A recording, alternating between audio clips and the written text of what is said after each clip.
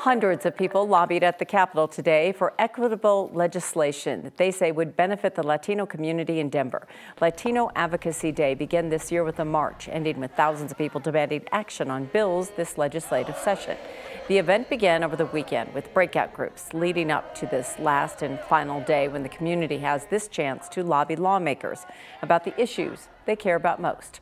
On the steps of the Capitol, the group pushed new laws around topics such as affordable housing, tenants' rights, and environmental justice. It doesn't matter what country we come from, Honduras, El Salvador, Venezuela, Colombia, that we are all united in the experiences that we want to look for a better future. We want opportunities and resources for our kids. We want us to have access to clean air and clean water.